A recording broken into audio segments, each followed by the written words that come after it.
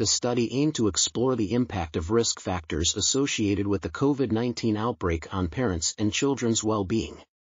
Parents of children aged 2 to 14 years completed an online survey reporting their home environment conditions, pandemic consequences, quarantine difficulties, stress levels, and children's emotional and behavioral problems.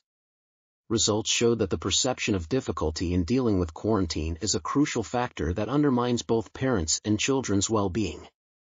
The study found that parent-child dyadic stress has a stronger effect on children's problems than living in an at-risk area, home environment quality, or relation to pandemic consequences.